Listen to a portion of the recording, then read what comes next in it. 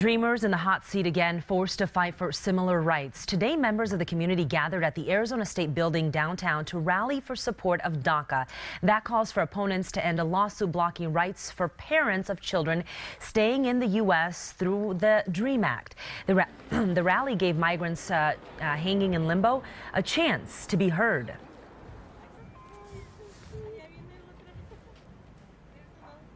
We don't want to be a political toy. We are families. We are humans. We came here to work, and we came here to contribute to this country too. To destroy us. The act allows dreamers to apply for work visas, and they are good for 2 years, these work visas, but they can be renewed unlimited number of times, but this is not a path to citizenship.